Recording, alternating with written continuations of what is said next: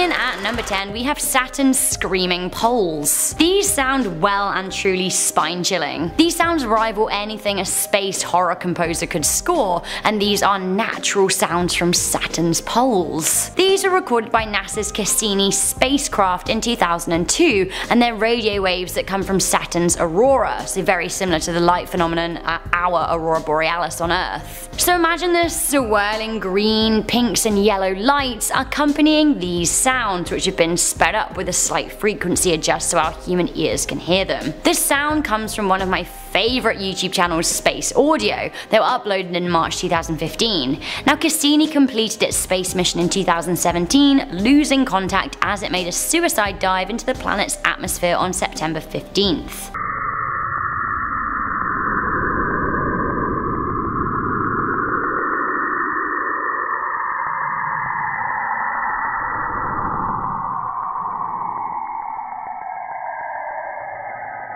Coming in at number 9, we have Earth's hiss. Wait, the Earth hissed as a spacecraft flew by? Yeah, it did. The recording sounds like a huge breathing dragon. Have a listen.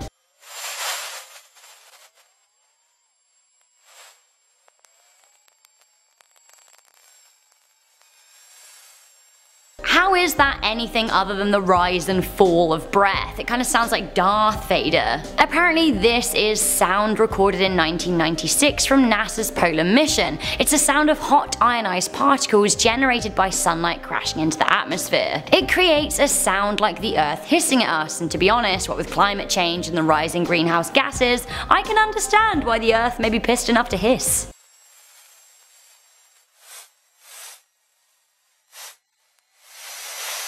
This isn't the first hiss heard from planet Earth by the patient ears of NASA. In 2015, a NASA student balloon experiment using infrared microphones picked up the unsettling sounds from 22 miles above the Earth's surface in New Mexico and Arizona. Coming in at number 8, we have music from the dark side of the moon. It was nothing compared to Pink Floyd, it was kind of a medium-pitched wooing isn't everyone's kind of music, but you know what? Each to their own. The astronauts on the Apollo 10 mission passed around the moon, and when they were the farthest side away from Earth, the dark side, they lost all radio contact with ground control and the rest of us Earthlings. As Apollo careered around the moon, they heard some very weird sounds, like really weird sounds. So weird that the astronauts talked about it constantly. The weird sounds were not reported at the time, but they were recorded and received by NASA when the mission returned to Earth. The recordings were then classified, which means that they were being safeguarded from human ears. Why? We're not sure. In 2008, the newly declassified recordings were found, and we can hear the weird woo noises for ourselves. Have a listen. That music even sounds outer spacey, doesn't it? You hear that? That whistling sound? Yeah. The astronauts are talking about it constantly, and NASA hasn't really returned to the moon since the 70s, and I'm wondering, you know what? Is it because of these weird noises? Conspiracy. Coming in at number 7, we have the mysterious radio signals from deep space. For the last decade, scientists have been picking up unexplained radio signals they call fast radio bursts from deep space. In fact, on the day I scripted this video, August 7th, 2018, more signals were reported. Now these signals have ranged in frequency, but the most recent are 580 MHz, that's 200 lower than previously heard. The latest sounds detected come from very far away, possibly billions of light years away. Now the radio signals you're about to hear aren't the most recent, but they are pretty unsettling, especially when the thudding kicks in. Just listen.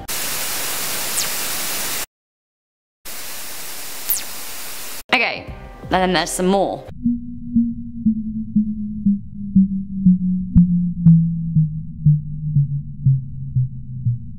It sounds like maybe the plucking of a string, maybe? Currently, scientists don't know where exactly the sounds are coming from, but they are trying to pinpoint them. Coming into number 6, we have Jupiter's crying lightning. The official term for Jupiter's dissonant space whirs is Jovian whistles. These are descending and ascending sounds created by lightning strikes in the atmosphere. As you may know, Jupiter is a decidedly stormy planet, with its red eye being a giant storm that has raged non-stop for over 350 years. Jupiter Jupiter, you stormy old babe. But I mean, let's have a listen to these terrifying shrieks.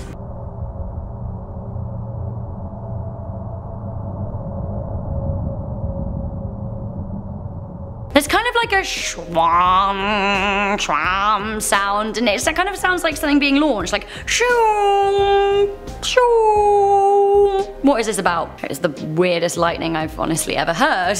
I don't think you can actually hear lightning on Earth. Maybe. This sound was recorded by Jupiter's Voyager in the 70s, so they're around 40 years old. Now the planet is likely still screaming in its stormy areas and has been for hundreds of years. Can you even imagine? Coming into number 5, we have Ganymede's ghoulish shrieks. Honestly, I feel like Jupiter's moon Ganymede is trying hard to tell us something here. One of Jupiter's 16 moons, Ganymede, is officially the biggest moon in our solar system with a radius of 2,634 kilometers.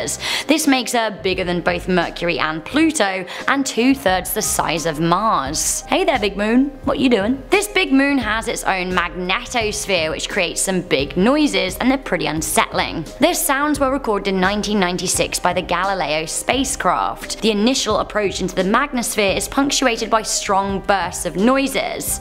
Then comes some stranger computer beeping like sounds. Have a little listen. Right? Then through the beeps comes windy sounding whirs, then the whole thing crescendos with beeps interspersed with what sounds like alien cries. Tell me what you think.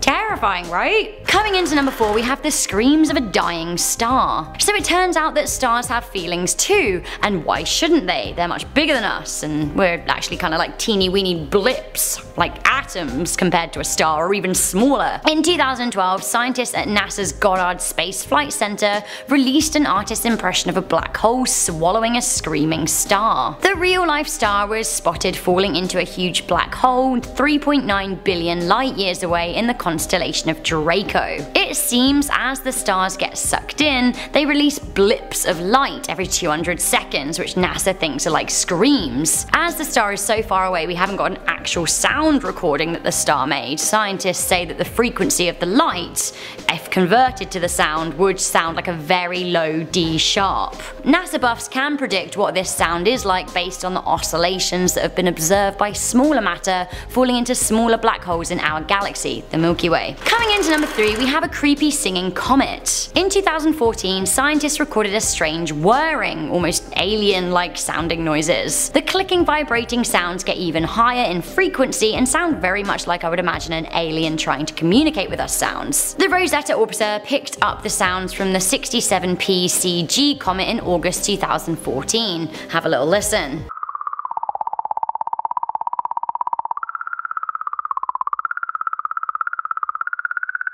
So I don't know what is going on, but neither does head researcher Karl-Heinz Gleismeister, whose team was baffled by the noise. The European Space Agency think that the sounds must be coming as a result of a process of oscillation from the comet in orbit. I'm still so confused as to why scientists always give space objects such sterile names like 67P CG. You really missed a trick here.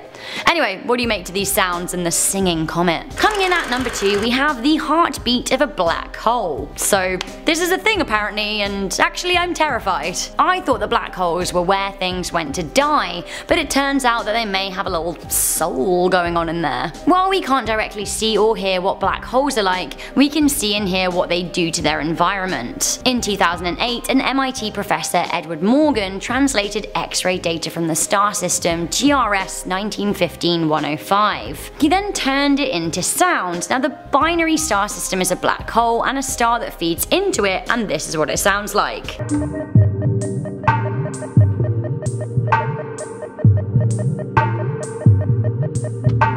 So kind of like a heartbeat, the beating of a deep, dark, all-consuming black heart. How romantic and seriously twisted. Okay, finally, I am pretty sure that listening to this will actually send you mad, like bonkers never be the same again mad. I was listening to this with earphones while researching this video, and I had to take them off because it sounded like there was a drill going through my brain. Coming into number 1, we have echoes from Titan. Titan is one of Saturn's moons. The sounds you're supposed to hear right now were recorded from Huygens, an atmospheric entry probe sent by the European Space Agency into a suicide landing onto the the alien moon. The sounds are absolutely far out. It starts with a beating and then some interstabbing robotic sounds. Listen. And I went off the deep end. Ed Kemper has been serving a life sentence in this California. Then, well, whatever this is, buzzing, brain numbing, buzzing. At age 15. I would have killed until they gunned me down. I wouldn't have been able to reason my way out. What do you think? Can you deal with that? Okay, this is where it gets awful. It reaches into a crescendo where you think your brain will explode. And I did it in my society.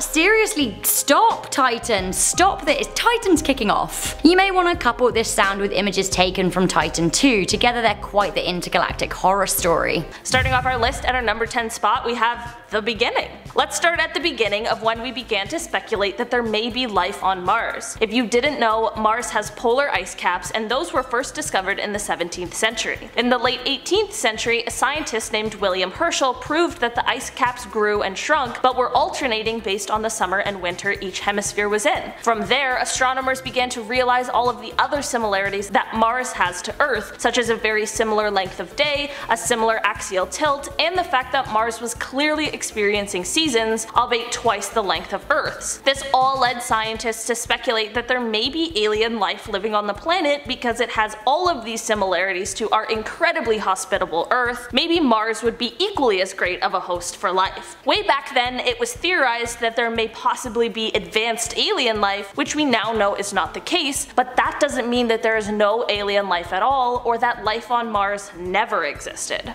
In our number 9 spot today we have the Viking 1. We can now move along to the first lander on Mars, which occurred in 1976 and was NASA's Viking 1 lander. This was a huge step in the process of exploring and searching for life on Mars, and it all started with the search for water, specifically liquid water. Water has been found on other planets in our solar system, but it is not normally found in liquid form due to the extreme environments and atmospheres that exist in space and on other planets. The Viking 1 was able to give us pretty solid evidence that led scientists to believe that there had once been liquid water on Mars, and it seemed as though it had rained. While Mars certainly isn't currently a planet that would be hospitable to human life, what the Viking 1 gave researchers was evidence that the planet probably once was very hospitable for life, and the rain would mean that the planet once had a thicker atmosphere, which means that while it may not be currently holding life, there is the possibility that it once was, and may even still in the smallest, earliest way. In our number 8 spot today we have the Martian elements. Another thing that the Viking 1 was able to prove to scientists, other than the existence of the ancient riverbeds and the evidence of vast flooding, was that the planet held all of the elements that are essential for us to live here on Earth. These elements are the ones like carbon, nitrogen, hydrogen, oxygen, and phosphorus, just to name a few. This is of course a huge step because discoveries like these give scientists the ability to decide on what the next steps would be in the search for life. After this discovery, the Viking landers were able to perform some experiments on the Martian soil, which did end up leading to some controversial results. The soil sample did test positive for metabolism, which most definitely could be a positive sign of some sort of microorganism life, but there are also other reasons which could be responsible for this positive test. While it would be nice to just jump to the conclusion that we've successfully found life on Mars,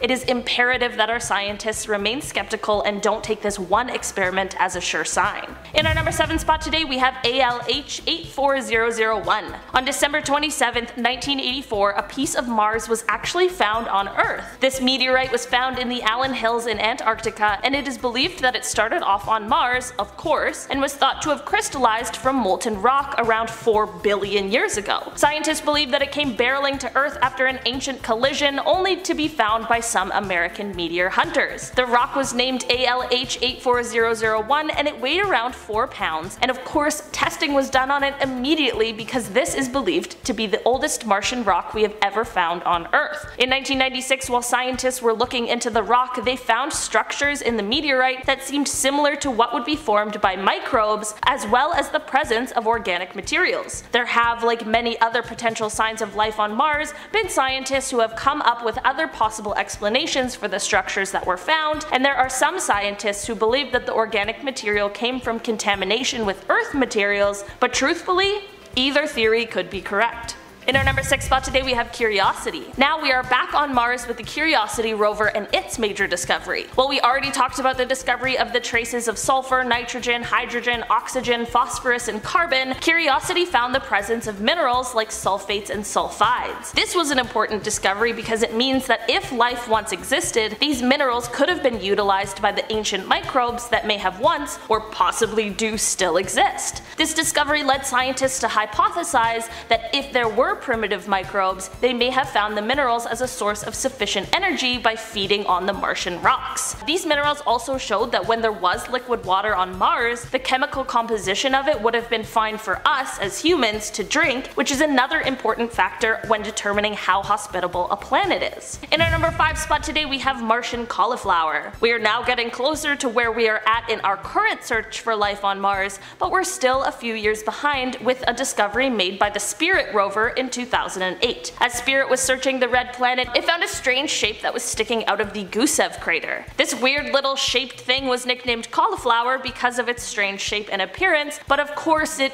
isn't even close to being actual cauliflower. Images were of course taken of this, which showed that it contained a series of mineral deposits made up of opaline silica. This was super important because on Earth, these kinds of silica deposits are often in association with microbial activity. The skepticism with this one comes because of how different Mars' current atmosphere is from Earth's, so we have to understand that this could have been caused by something as simple as wind erosion, which is a non-biological process. But just because we have to remain skeptical and question all angles doesn't mean that this doesn't point to signs of Martian bacteria. In our number 4 spot today we have Mars past. Before we get into the most recent discoveries, just to do our due diligence, we should definitely talk about the history of Mars because, like we've talked about a bit already today, in its current state it most definitely doesn't seem like a place where life could thrive. Currently Mars is cold and dry and can reach temperatures of minus 140 degrees Celsius, which even as a Canadian I can admit is a little too cold. The atmosphere of Mars is also currently far too thin to protect the planet from the ultraviolet radiation from space, which would be more than enough to kill any kind of life that we know of here on Earth. But because of all the exploration we've done throughout the years, along with some of the discoveries we've discussed today, we now know that Mars was not always like this. Mars is just as old as Earth is, which means there's been tons and tons of time for the planet to change. The lake beds we found show that the water was once flowing there, despite that not being the case currently. Astronomers say that there is reason to believe that Mars' atmosphere was once filled with carbon dioxide, which traps heat and in turn would have caused a greenhouse effect and warmed the planet to a temperature more conducive to life. Because of the age of Mars, there would have been millions, if not billions of years where the planet was both warm and wet, which is the perfect combination for emerging life. When the Martian conditions turned cold and nasty, it is possible that this may have led to the extinction of the life that may have once existed, which would have left fossils behind, or just maybe there is still the presence of life just under the surface of the red planet. This is why, while we know advanced civilized aliens aren't walking around on the planet, we have to continue our search. In our number 3 spot today we have potential contamination. With all of our missions to Mars, one thing that is extremely important before the rovers take off on their long journey is decontamination. Any kind of contamination from our planet could greatly skew the results of all of the searches and experiments, so of course there are extreme processes that take place before takeoff. This doesn't mean it hasn't happened though. This is just another reason on the long list of why it is always imperative to remain skeptical. What if we found evidence of life on Mars only to later find out that it came from us? The good news is that it is highly unlikely that any organisms from Earth could survive in that kind of a harsh climate, but we certainly cannot bank on that. In our number 2 spot today we have methane. Okay, we are back on our timeline of Martian discoveries that might point to signs of life. Now we are at a point just a few years ago in 2018 when the Curiosity rover found evidence of the presence of methane in the Martian air. It has been hypothesized from other observations from rovers and orbiters that methane may be present, but Curiosity was the first to give us the evidence we needed. This methane discovery is important because on Earth, methane is considered an indication of life, but it is volatile and doesn't doesn't last for very long because it quickly breaks down into other molecules. This of course means that there must be something producing the methane that we've been able to find. We also discovered that the methane on Mars goes up and down, which suggests to scientists that it's being produced by living organisms. This isn't, like everything else on this list, a conclusive finding to prove that life on Mars exists, but it is another reason for us to just continue. In our number 1 spot today we have Perseverance. Okay, we are finally at our most recent exploration with the extremely cool and exciting Perseverance rover, which landed on the planet on February 18th of this year. Perseverance is set to have the largest search for life on the planet that we have ever seen, and this is due to both the past explorations and discoveries as well as technological advancements. I mean, we can now see pictures of Mars in 4K. How wild is that? One of Perseverance's main objectives is to search the Jezero crater. This crater is 28 miles wide and 1,600 feet deep and is located just a bit north of the Martian equator. This crater is obviously huge but very important in our search because it is thought to have once housed a lake that would have dried up around 3.5 billion years ago. This has led it to be basically a perfect spot for the rover to look for ancient signs of life and microorganisms that may have once lived in the water. Not only will Perseverance conduct its own experiments, but it will also store samples of rocks for its future return mission to Earth. While this hasn't yet provided us with any signs that may point to life, the potential future findings are very exciting. Starting off in our number 10 spot we have radiation-proof bacteria. In 2002, Russian astrobiologists hypothesized that a bacteria here on Earth may have actually evolved on Mars. Deinococcus radioduranis is the most tough bacteria on Earth. It can withstand even the most extreme conditions such as cold, dehydration, vacuum, and acid, but the craziest part is that it is virtually radiation proof. These little microbes can withstand several thousand times the amount of radiation a human can withstand, as well as more radiation than any other bacteria on Earth. You can even find this bacteria on the inside of a nuclear reactor. Scientists did an experiment to see how quickly this bacteria could build up a stronger radiation resistance by zapping the bacteria with enough radiation to kill 99.9% of it, and then leaving the remaining 0.01% to repopulate before zapping it again and repeating the process. It was concluded that it would have taken E. coli thousands and thousands of rounds to build up the same resistance that this hardy bacteria did in only 44 rounds. With this experiment, and based on the dose of radiation they gave each bacteria, it would take millions and millions of years to get even close to that amount of radiation they gave the bacteria in one cycle. Since Earth just doesn't carry that amount of radiation, it has led some scientists to speculate that since Mars is virtually unprotected and receives extremely high amounts of radiation, these bacteria may have evolved on Mars and gained their resistance in just a few 100,000 years, and that they may have been flung off of Mars by an asteroid and then brought to Earth on meteorites. It certainly is just a hypothesis at this point, but really, how else can we explain this random superpowered bacteria that is unlike anything else on our Earth? In our number 9 spot today we have the USS Princeton UFO. What's a space list without the mention of a UFO sighting? This one took place in 2004. On November 14th of that year, the USS Princeton noticed an unknown aircraft of some sort that was about 100 miles off the coast of San Diego. For 2 weeks prior to this, the crew had been tracking a strange flying object that would start out at around 80,000 feet before extremely quickly dropping to hover right above the Pacific Ocean. Black Aces Commander David Fravor and Lieutenant Commander Jim Slate of Strike Fighter Squadron 41 went over in 2 fighter jets in order to kind of scope out the situation, and when they arrived they saw what at first appeared to be churning water, while there was an oval shape just below the surface. After this, a white oval shaped object appeared above the water, but it had no markings on it. Like, we're talking no windows, nothing that would indicate an engine, no wings, and the infrared monitors on the jets didn't pick up any sort of exhaust. The commander and lieutenant commander tried to intercept this strange aircraft, but it very quickly flew away and reappeared on the monitor 60 miles away. Like, when I say quickly, I mean it was moving at 3 times the speed of sound and over twice the speed of the fighter jets. Like some Top Gun Maverick stuff. So faster than any kind of technology we currently have. We still don't know exactly what this was, but I'll tell you one thing. We definitely don't have that kind of technology. In our number 8 spot today we have the USO. UFO to USO. Daryl Miklos is an explorer who took a deep dive following maps that had been put together by his friend and former astronaut Gordon Cooper. The map Daryl was using was initially made to help identify more than 100 magnetic anomalies in the sea. During one dive at a location within the Bermuda Triangle, where everything weird happens, he thought he was going to find an ancient shipwreck, but instead he found something that continues to stump researchers and Daryl himself.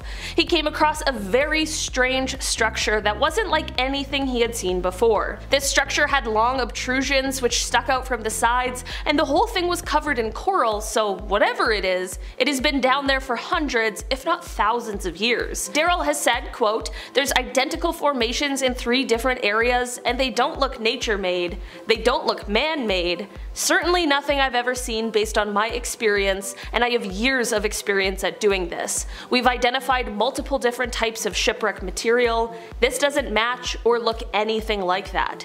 People have started speculating that this structure may just be the remains of a crashed UFO.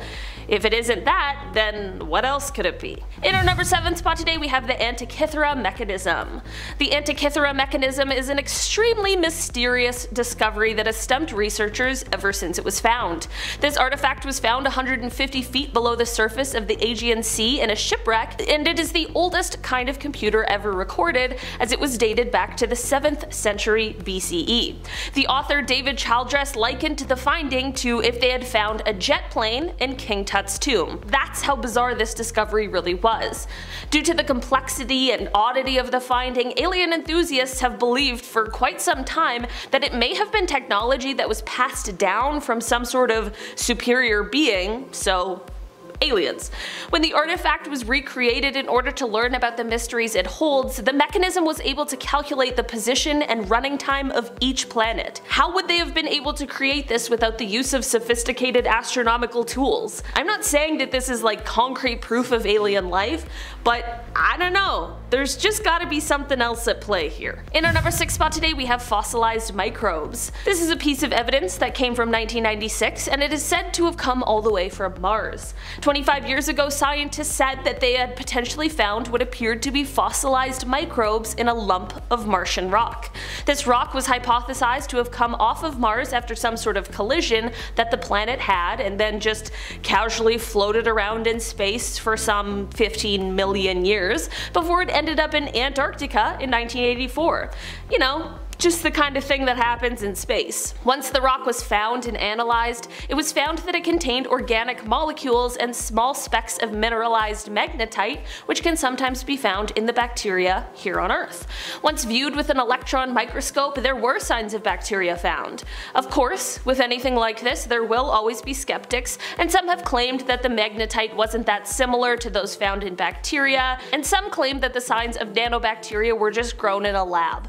I'm not a scientist, nor have I seen this Mars rock, so I obviously can't tell you who is telling the truth here, but what I can say is that neither of the people who believe this rock came from Mars, or those who claim that it's fake, can prove their point without any kind of doubt, so I'll just let you draw your own conclusions on this one. In our number 5 spot today we have quark gluon plasma. So basically, scientists believe that right after the Big Bang there was this sort of really hot, goopy kind of a substance that was created, and it was made up of all different kinds of matter. Everything is moving around at the speed of light, it's hot, it's fast, and it's like cosmic soup.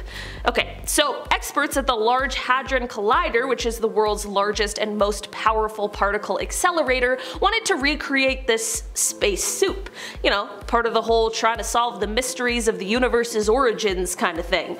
When they did this and got the machine to recreate this, they ended up recording the highest temperature ever.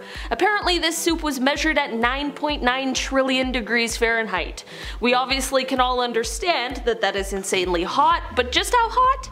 Well, that is 366,000 times hotter than the center of the sun. In our number 4 spot today we have energetic cosmic rays. Energetic cosmic rays are described as high energy protons and atomic nuclei that move through space at nearly the speed of light. There are some that originate from supernova, but there are some that originate from outside of our galaxy, and those ones have scientists wondering where they are coming from and what the source of them is. As these cosmic rays rays flow into our solar system, their paths are bent by the magnetic fields of both the sun and the Earth. Upon impact with Earth's atmosphere, these rays produce a shower of secondary particles. Some of these particles do end up reaching Earth, but most are intercepted by either the magnetosphere or the heliosphere. The strongest cosmic rays are extremely powerful, and they can have energies of over 100 million times greater than a man-made collider. If you're wondering why you should care about this space mystery, it's because these things have the power to cause our digital systems to crash, and in our ever-increasing digital world, that could cause some major disruptions to our life. That is why we care about how many of their origins remain a complete mystery that has scientists stumped. And also because shouldn't we just know where these things that are bombarding Earth's atmosphere are coming from? Concerning is definitely the word I'd use, but honestly, what part of space isn't concerning? In our number 3 spot today we have Elst Pizarro. This is a weird little object that has been stumping scientists since it was first discovered in 1979. So basically, asteroids and comets tend to be fairly easy to tell apart. I mean, an asteroid is a solid lump of rock and metal, and you tend to find them more in the inner solar system, especially in the asteroid belt. And on the other hand, we have comets, which are usually more icy objects that travel from the outer areas of the solar system, and sometimes when they react with the solar radiation, they have those famous tails. So when Elst Pizarro was first discovered, it was orbiting in the asteroid belt, so it was classified as an asteroid. Flash forward to 1996 and closer examination shows that it had a tail, like a comet.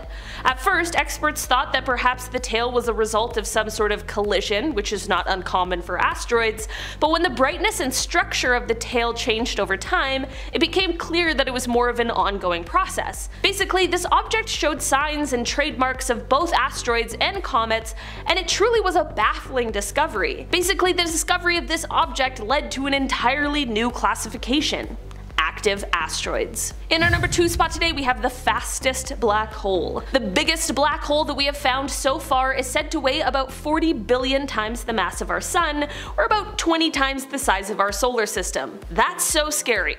That's so big! Some of the outer, slowest orbiting planets in our solar system, like let's take Neptune as an example, orbits at a speed of about 165 Earth years. This huge black hole, the one that's 20 times the size of our solar system, yet it orbits once every 3 months. Do you know how fast that is? Neptune is considered slow at going 12,148 miles per hour. The outer edge of this black hole is moving at half the speed of light. The crazy thing about black holes this large though, other than how fast they're moving apparently, is that it is believed that they wouldn't necessarily kill you right away if you were to fall into one. In fact, it's thought that you would actually survive. You just wouldn't be able to escape to tell the tale because of that whole nothing escapes the black hole thing that they all have going on. In our number 1 spot today we have supermassive black holes. Speaking of black holes, why is there a supermassive black hole at the center of most galaxies? We know that this is often the case, but we just can't quite figure out why. Every galaxy's supermassive black hole ranges in size, and we know that a stellar black hole forms from a supernova when the core of the star implodes, but we don't know how a supermassive black hole is formed. Because of the fact that the center of galaxies is where a lot of matter is boxed in, it could happen that supermassive black holes form from a cluster of regular stellar black holes, which all ended up merging together because they were in a tight confined space at the center of the galaxy. There are other theories as well, such as the possibility of these supermassive black holes being formed during the Big Bang. What I'm trying to get at is, we don't know how these things are formed, or why they are in the center of most galaxies, or even if there were supermassive black holes before the galaxies even existed. Maybe one day we'll find out, but this might just be one of those mysteries that is destined to stay a secret.